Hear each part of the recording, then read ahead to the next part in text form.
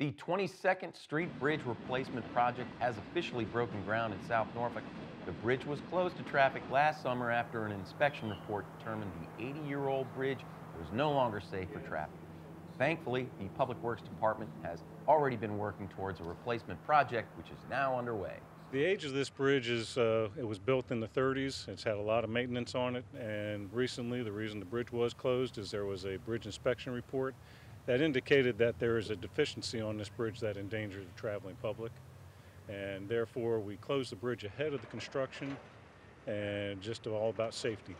We have the contractor underway now, and we do have a completion date scheduled for May 2020.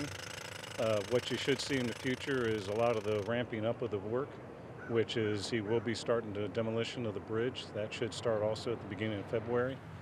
And after he gets a certain point of the bridge removed, we should start seeing piles being driven and the actual bridge starting construction.